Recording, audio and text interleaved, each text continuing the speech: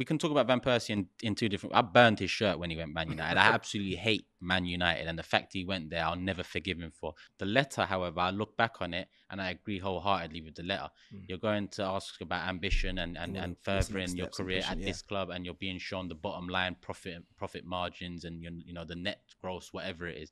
Not acceptable. So Van Persie, I get the reasons why. It's the club's fault. Fabregas, it's the club's fault. Yep. But you went United, my brother. Fabregas, I can accept. You went home. Van Persie went United. The little boy inside of me, please. That season at United, that pains me. One of the worst seasons to see a striker that I had. I've got a signed Van Persie shirt. I had 4. Now, all my arguments throughout school, Arsenal, Man United, Wenger, Ferguson, all these players, it just felt like it was over. There's when Van Persie left Arsenal, go United, it was like Wenger can't chat to Ferguson. We can't chat to United. Forget it.